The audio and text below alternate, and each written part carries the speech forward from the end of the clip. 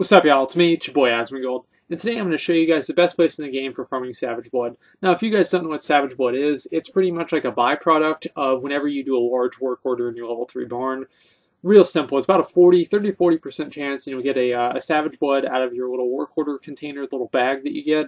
And it sells for, like, on my server, 400 to 500 gold. I think whenever the patch comes out, because it'll make them easier to get, they'll go down to about 200 to 300, probably not lower than that because demand will also increase, but I can't really determine that right now. All I do know is they will still sell for a pretty good amount of money, and this is going to be a very lucrative way of making money, even probably in patch 6.1, but I cannot, of course, predict the future. Now, the reason that this is such a good farming spot. It's like, I mean, obviously a lot of you guys have probably done Savage Blood farming before. You're thinking like, oh, okay, what is this guy going to do? Be killing Clefthoof faster than I am? No, it's not that simple. Okay, the reason that this is such a good farming spot and this rotation that we have is so efficient is something that we've talked about before in a lot of my other farming videos, and it's what's called forced respawns. Now, what forced respawns mean is that certain mobs will actually respawn whenever you kill another mob. And so you guys saw that in a wolf farming video and probably in a couple other ones I just can't think of right off the top of my head. And so anyway, their respawn is not tied to a time interval, but it's tied to the death of another monster, which means that the faster you kill these, the faster they respawn. The faster they respawn, the faster you kill them. And of course, it's just a cycle. And so the faster you can do this, the better. I'm going to speed this up because I want you guys to get kind of a rhythm for how this is working, and this is at the bottom of the Grand. Of course, I'm going to show you guys on a map. I think it's like towards the middle to end of the video. I'll probably just put up a little picture on the screen so you guys can tell right off the bat. And so anyway, as you guys can see, we're going to do this in pretty much about 3 to 4 pulls each time, and each pull is going to be an AoE pull.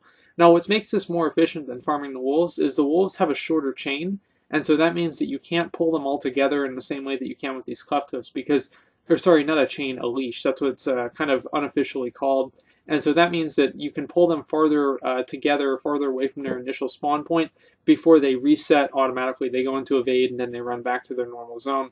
And so as you can see here, here's 4 of the different Clefthoofs. And in this pull, we do about 4 to 6. And you have to pull this guy too. And if you don't pull him, the other ones at the top won't always respawn, or they'll respawn at different intervals, and it'll kind of mess up your farming rotation. Now, we were doing this for like a couple hours. Like, this is actually one way that I actually make gold. And you guys know that I hate farming, right?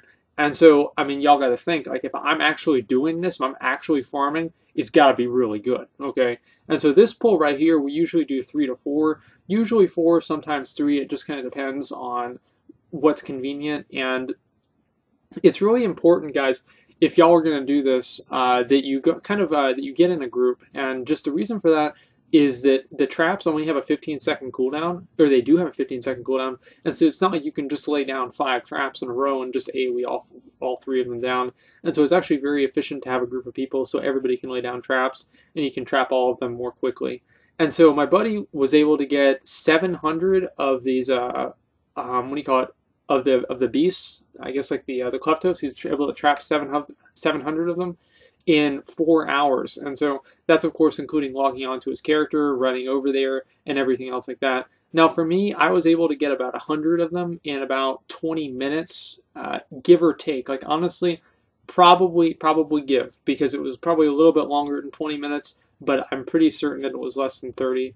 And so it's really important to make sure that you have a full group for this so you can maximize the efficiency, of course, of having the most amount of people, because as long as somebody in your group traps the monster, if you're within about 20 yards, you'll still get the credit for the beast as well. And also another reason is, of course, as I talked about before, making sure that you have the actual, what's it called? I can't believe I'm drawing a blank on this. Have as many traps as you need, because of course you won't really be able to do that if you don't have you know, like right now, like we've got, how many of these are there? There's like 5 of them, and there's a 6th one coming. So unless you have like 5 people there, it's going to take you a really long time to trap all these things. And so this is really, really efficient, very easy way to make money. And so I would recommend this to pretty much anybody who has a level 3 barn. And share this spot with your friends. Actually, my buddy Trickgun, because I do Savage Blood on 4 characters, and he does it on 7 characters, which is why he had 700, because he got 100 for each. Fun fact. Anyway, so he, obviously, it's in his best interest to figure out how to do this as fast as possible, because he spends a lot of time out here. And so this is pretty much what he's figured out. This is, in my opinion, the most efficient way because, for one, you can AoE them down, and 2, you never run out of mobs to AoE down as well. And so, guys, I hope this helped you, and it helped me a lot because I was able to cap out at least 2 of my different characters for, I think it's like over 2 weeks. Over 2 weeks of, I don't have to do this at all for 2 weeks because that's how many of these things I got. So that's pretty much all I've got for you guys. And yeah, that's pretty much it. So thanks for watching, and like, comment, subscribe.